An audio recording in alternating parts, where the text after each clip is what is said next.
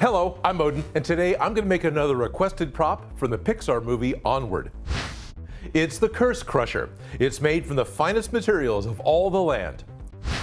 To make my pattern, I found a 4K size poster of Corey holding her sword.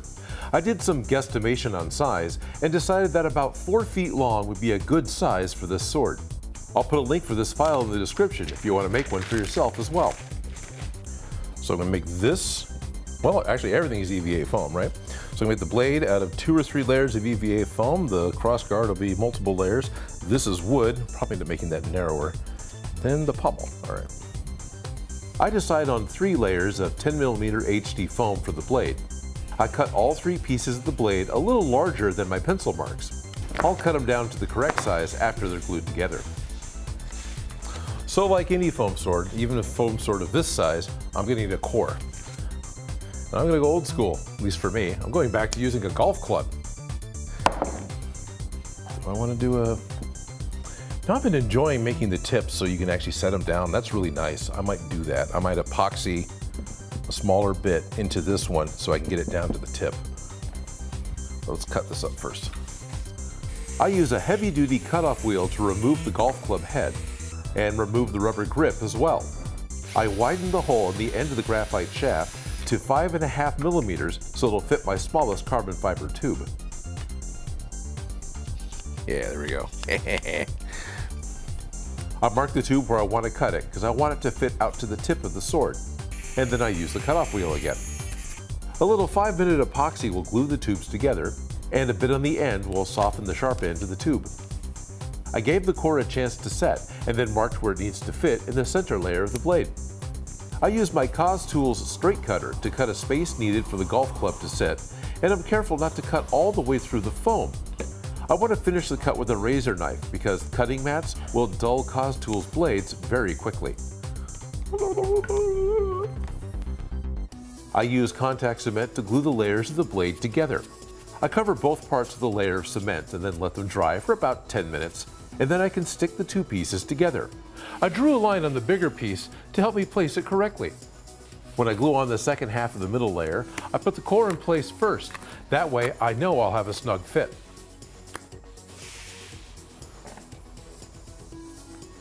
Yeah, there we go. Oh, that's heavy. That's actually heavy. All right. How much does it stick up? Not a whole lot. Enough. Not a whole lot.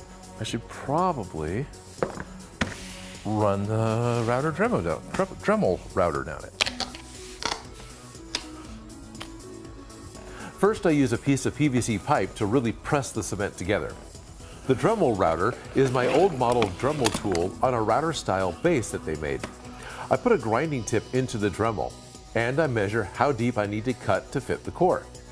Start with the side that's got a 1, that'd be nice. Yeah, that's all of, when you measure it, you know it's 14. You measured it, you know it's 14, you idiot. All right.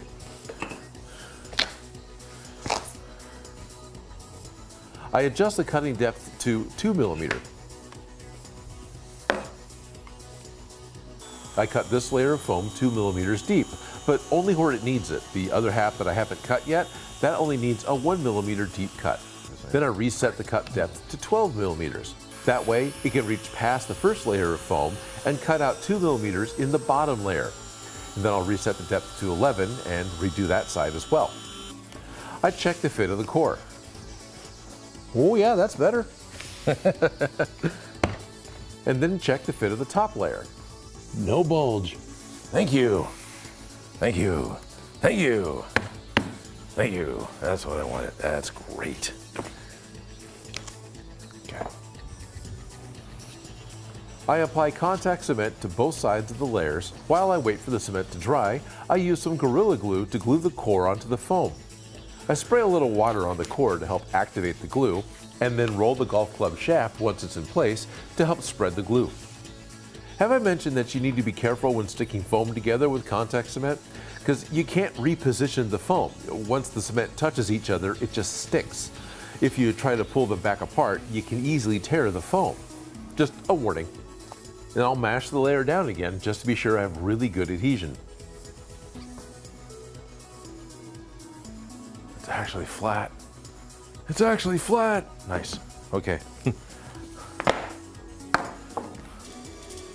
Now that all the layers are glued together, I use my bandsaw to cut down to the pencil line of the pattern. Then I taped a carpenter's pencil onto some 12mm foam to get the center line along the edge of the foam blade. Then I can follow that line with the bandsaw table set to 45 degrees. And when I flip the sword over and cut again, I can get the look of a cutting edge on the foam sword. I wanted to add a fuller on the blade.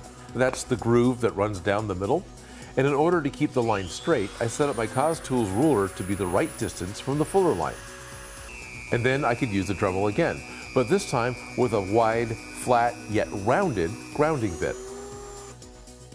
I wanted a wide fuller on this blade, so I set the ruler again on the other side and add a second fuller line. I wanted to do this first when the foam was just flat on the table, but I was afraid the fuller lines would be off-center once I glued all of them together. I felt it was safer to do now because I had more control over where the line would actually be. The next part to make is the crossguard. This is built exactly the same way, with 3 layers of 10mm foam, and then cut it out with my bandsaw, following my pattern line. This time I add some 6mm foam on either side. That'll make it a little bit thicker than the blade. And using my newer model Dremel, I grind the 6mm down to meet the main stack of foam, and then bevel the edges, all the way around the crossguard. I also add some other dimension to the crossguard ends. Then I change out the bit and round off the base of the crossguard. I think that's good enough for the basic shape. What I need to do is drill a hole through it so the Tang can fit. I do that squarely. That's going to be kind of fun. I use a 1/2-inch Forstner bit to drill the hole so the golf club will fit. I start to test fit the parts because I need to cut the shoulder of the blade for the best fit. I use the cutoff piece from the crossguard as a pattern to mark my blade, and then make the cuts with my bandsaw. Definitely fits on one way better than the other. Next, I'm thinking about how to make the grip. Now, I wanted to use wood because I can get the wood to taper in the bottom, which I can't do with the PVC pipe, and that's why I wanted to use wood. I cut down a piece of wooden closet rod to make my grip, and then I set the piece vertically in my drill press vise and drill a hole just big enough to fit over the end of the golf club. To taper the ends down, I sand the wood with both my belt sander and the disc sander. It takes just a few minutes, but I do get the shape I want. So I am going to take one shortcut when it comes to the grip. You see, when you actually look at it closely, the grip has a weave of leather going down it. That's beyond my skill level, so I'm just going to be wrapping it in leather. Contact cement goes on the leather and on the wood. I mean, what else am I going to glue this together with? I cut the first edge straight. That way I'm starting with a clean edge, and it'll be easier to cut the other side to match. And I cut through both sides, and then clear out the extra leather. Add a little more contact cement and close up the seam. I use some rubbing alcohol to wet down the leather and to get through the waterproofing if it has any. I cover it with my one color of leather dye. And then I immediately coat it again with some black liquid shoe polish because I want a darker color than I get with the brown dye that I have. It'll dry lighter than it is now, but that's okay with me. So the last piece that I have to make is the pommel. Right, I got some decorations to do on the crossguard and up the blade, but the piece I got to make is the pommel. And the center, it looks black and white here, the center is actually kind of just like a spherical ruby. It's a metallic red with a gold claw around it. And it just so happens that the spherical part is pretty much a cat toy, which makes me really happy. Now, of course, this is just 3 middle layers of cat toy, but I went to the pet store and bought more cat toys. So I've got more cat toys. 2 more cat toys. I start working with some 10mm foam and the cat toy to get a claw shape that I like. I cut the sides on a curve and on an angle because they need to get smaller towards the ends. First coat is practically completely absorbed by the cat toy. And because the 10mm foam is kind of strong and this is a fairly tight radius for it to fit to, I'm going to do at least 2 coats of contact cement.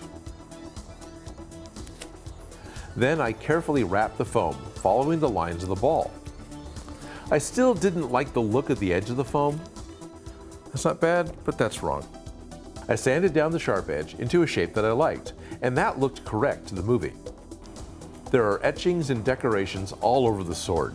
For the crossguard, I poked holes in the pattern where all the lines intersected, and then connected the dots to make the lines. I used a chisel tip on my wood burner to carve, cut, melt the lines into the foam. On the two straight lines, I used a metal ruler to help. I started to do the same thing on the blade, but the flame design was too complicated for just connect the dots, which got me thinking. What if I did that? What if I cut all the odd flames out this side and all the even flames out this side, or whichever. Then I can draw them all in, flip it over, draw them all in again, and I'll have all the flames. I cut the pattern out. I made mistakes, but I made sure the same mistake was mirrored on either side, which kept everything balanced. After tracing both sides of the pattern on the blade, it worked perfectly. Same wood burner, same chisel tip to make these lines, and keep a smooth, constant motion, and the lines come out really good. And now I have a Trans Am style Phoenix flame on my sword. Something new that I've been trying recently is to coat the finished prop with a layer of contact cement. Now this has dangers, of course, because I could get stuck to something that I don't want. But what it does do is it gets a smoother coat over the foam, especially over the fuzzy stuff from sanding. I let the parts dry for at least an hour before I spray them with black Plastidip.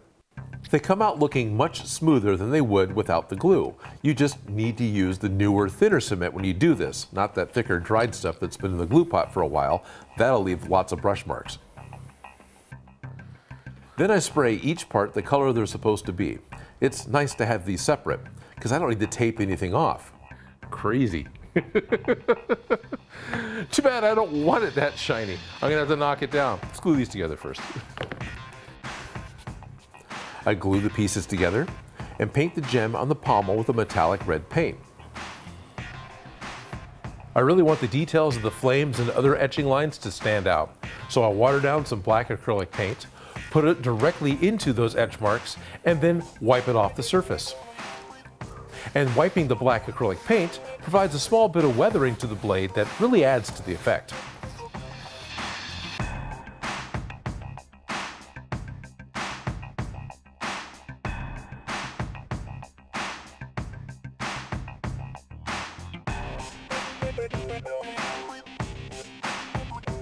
Most of the materials I used are available for order, and you can have them shipped right to you. I put a part list and some links in the description.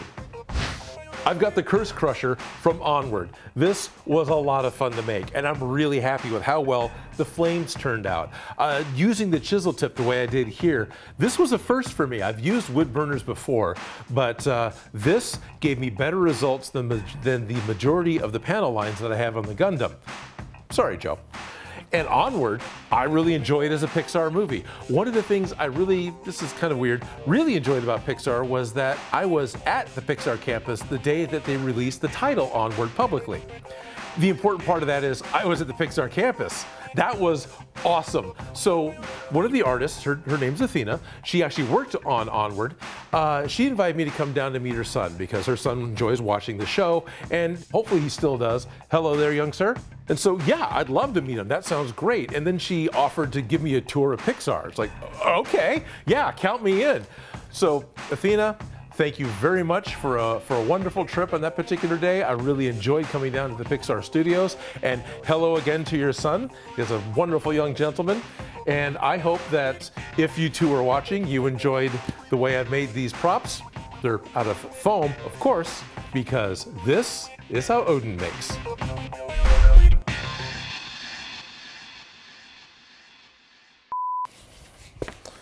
You know, once it's glued together, I don't think I'm going to need poster board in this.